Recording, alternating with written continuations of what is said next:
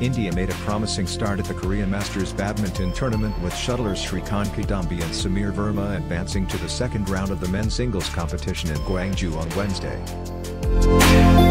The 6th seed Srikanth defeated Hong Kong's Wang Stevenson 21-18, 21-17 in a match that lasted 37 minutes.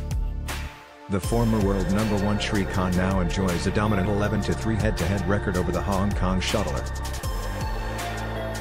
He will face Kanda Tsuneyama of Japan in the second round. Verma also reached the second round after his opponent Japan's Kazuma Sasakai retired midway with the score reading 11-8 in favor of the Indian.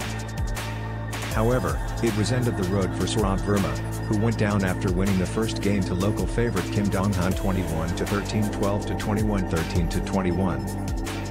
Samir will take on Dong-han in the second round.